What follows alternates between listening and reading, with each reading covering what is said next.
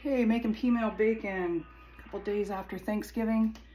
This is the real peameal. This is actually yellow peas that I've ground down into meal, and it is delicious and authentic. So here I have my pork loin that was prepped in a brine.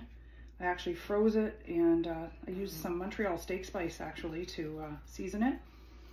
Brine is super simple. It's quarter cup of salt to half cup of sugar for 2 quarts. You can cut that in half. And then I also add a cup of vinegar to 2 quarts. Usually use cider vinegar. And I like to pack this on really nice and let it sit for about half an hour because sometimes the meal will get wet from the meat.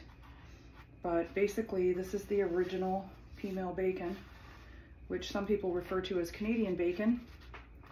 And I've been making this for my family for about 15 years. And since we left Canada, and here we are. So now I'll take this, once it's been set for a little while, and I'll slice it and fry it about 1/4 inch thick, and we'll have beautiful peameal bacon. Happy after Thanksgiving.